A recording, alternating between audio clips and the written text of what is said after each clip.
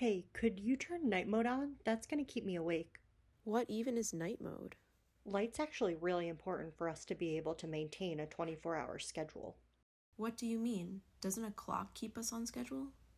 Well, yes, clocks help, but our bodies actually have a lot of things that happen on a daily cycle, like falling asleep and waking up, getting hungry, and our body temperature.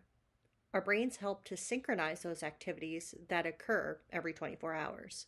That's actually called the circadian rhythm. Light is critical for keeping the circadian rhythm on track. Light from screens is thought to act on the brain in a way similar to sunlight. Light that we see, the visual light spectrum, is made up of different wavelengths, which we perceive as different colors. Light reaches the retina located in the back of the eye. Here, we have cones and rods which are responsible for color vision and vision in low light. There are other cells too. One group of them are called intrinsically photosensitive retinal ganglion cells.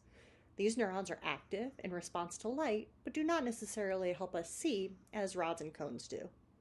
These intrinsically photosensitive retinal ganglion cells project axons to a brain region called the superchiasmatic nucleus located in the hypothalamus.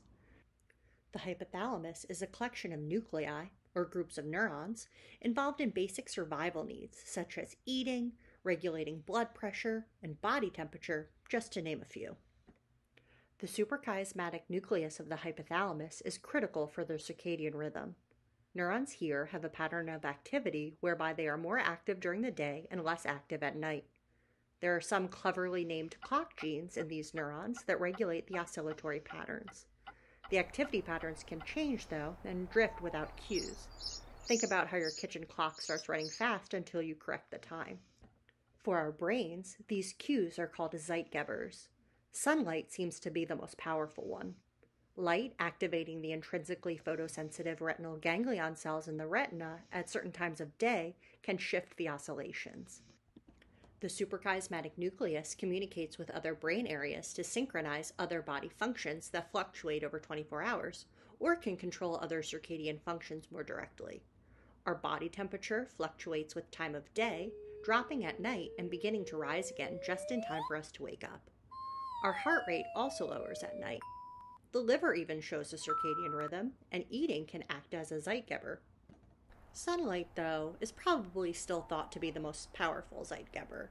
It helps us with wakefulness during the day and getting tired at night. So that blue light from your phone might be keeping you awake. And I guess that's my really long way of asking to turn on night mode?